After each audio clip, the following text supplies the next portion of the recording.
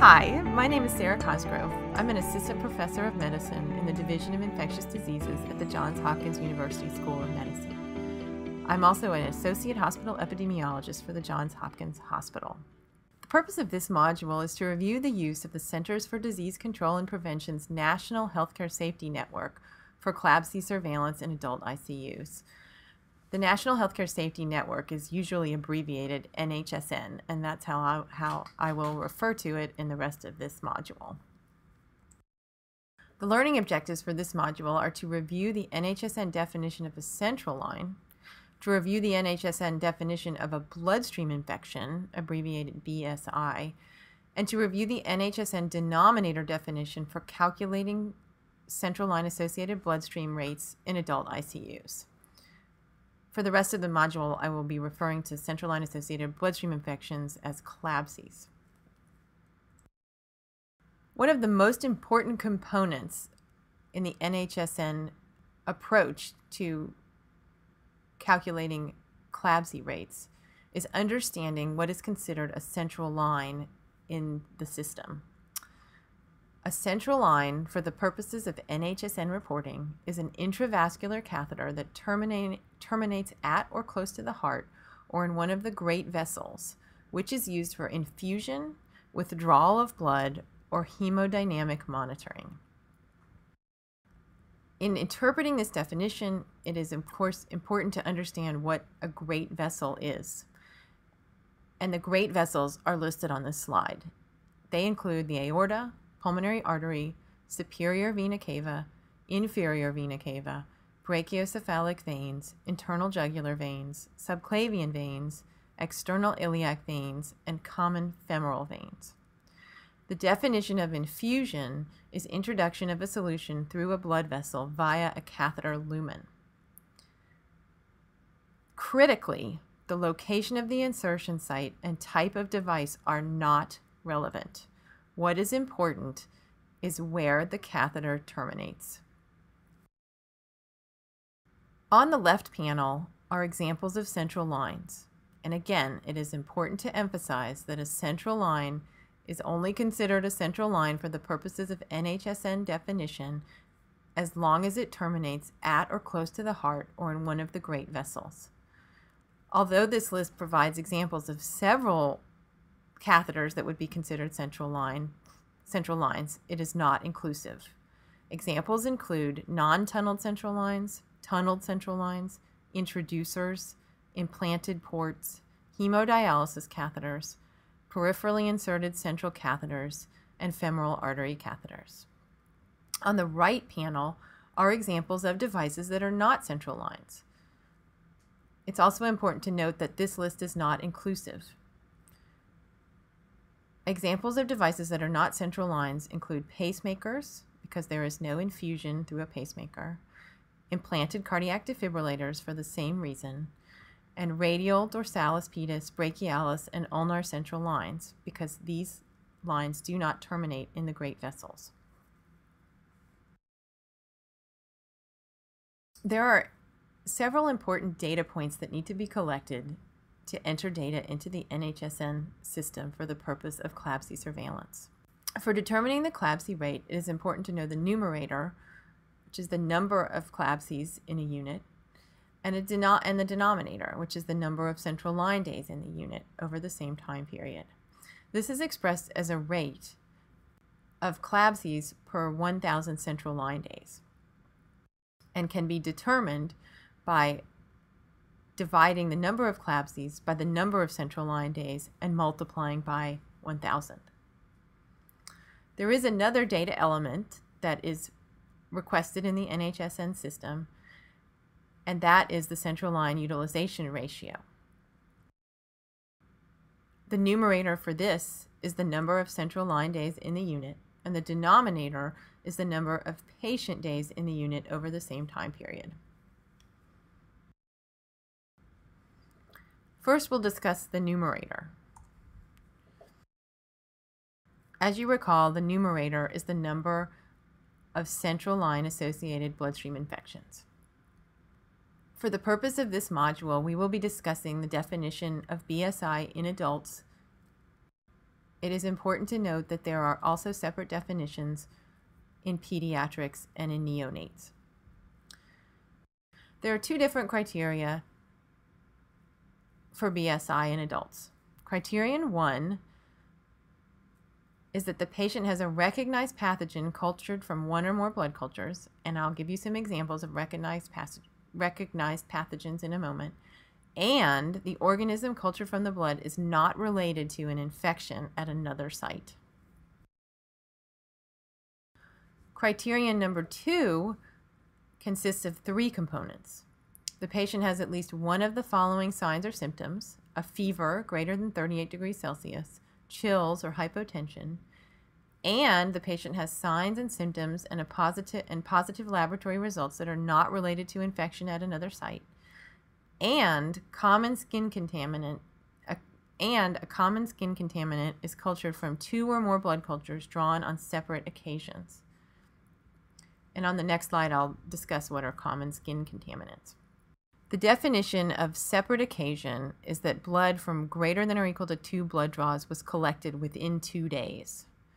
So just as an example, if you had coagulase negative staph isolated in a blood culture on Monday, and then coagulase negative staph isolated in a second blood culture on Friday, this would not be considered meeting this definition because the 2 blood cultures are drawn too far apart.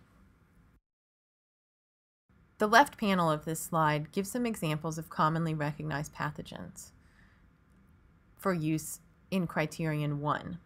Again, it's important to note that this is not an inclusive list, but some of the organisms that may be isolated that are considered pathogens are Staph aureus, Enterococcus species, E. coli, Pseudomonas, Klebsiella, Enterobacter, Citrobacter, Serratia marcescens, Acinetobacter, and Candida species.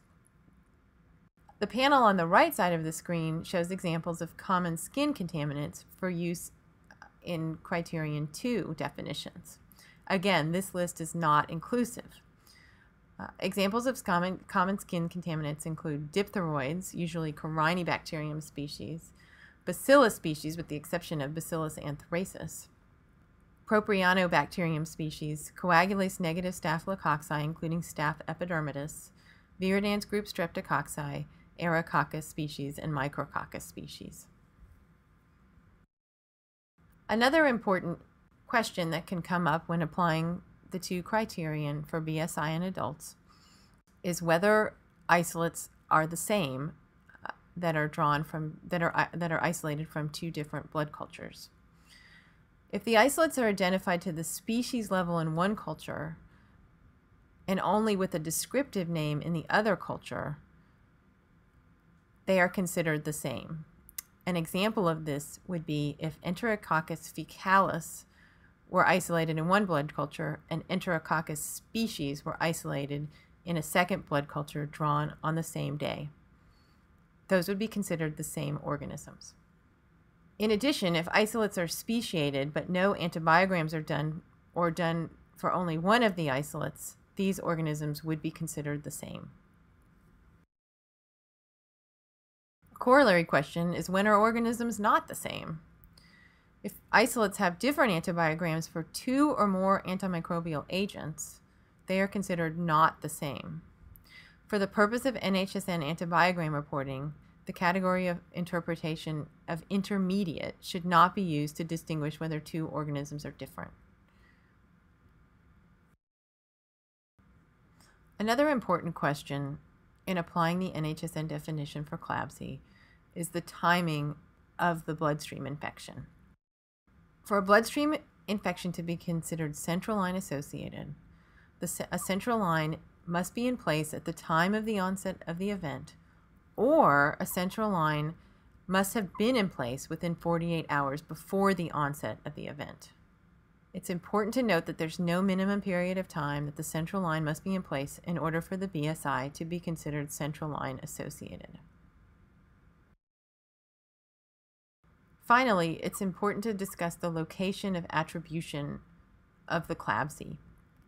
The location of attribution of the CLABSI is considered to be the patient care area where the event became evident. CLABSIs that occur in patients with central lines that are placed in non-inpatient areas, like the emergency department or the operating room, are attributed to the inpatient unit. There is an exception, and that's called the transfer rule. If a CLABSI develops within 48 hours of transfer from one inpatient location to another in the same facility, the infection is attributed to the transferring location. Thus, if a patient is transferred to a general medicine floor from the medical intensive care unit and develops a CLABSI on the first day after admission to that general medicine unit, the CLABSI would be attributed to the medical intensive care unit. Numerator data for NHSN reporting is entered on the primary bloodstream infection form, CDC 57.108. The other data that are requested on this form are specific criteria met for identifying the primary bloodstream infection, whether the patient died, the causative organism or organisms, and the organism's antimicrobial susceptibilities. Now we'll discuss how to determine the denominator. For ICUs, the number of patients with one or more central lines of any type is collected daily at the same time each day and then summed. This total is reported for the month on the denominators for intensive care unit / other locations form, which is CDC form 57.118. Many patients in the ICUs have multiple lines in place at one time. An important component of the definition for central line days in adult ICU patients using the NHSN system is that if a patient has more than one central line, either permanent or temporary, on a given day, the day is counted as only one central line day. So if a patient has a hemodialysis catheter and a non-tunneled subclavian central line, that is considered one catheter day, not 2 catheter days, for the purpose of NHSN reporting. The action items for this module are short but very, very important. You must verify that the infection control group in your institution is collecting CLABSI rates based on the NHSN definitions for what is the central line and what is a BSI. In addition, it is important to verify that both catheter days and patient days are being collected correctly in the intensive care unit. Thank you, and good luck in applying NHSN definitions to calculate CLABSI rates. For more information and a more complete description of what this module covers, it is important to visit the CDC's NHSN website, where additional information is located.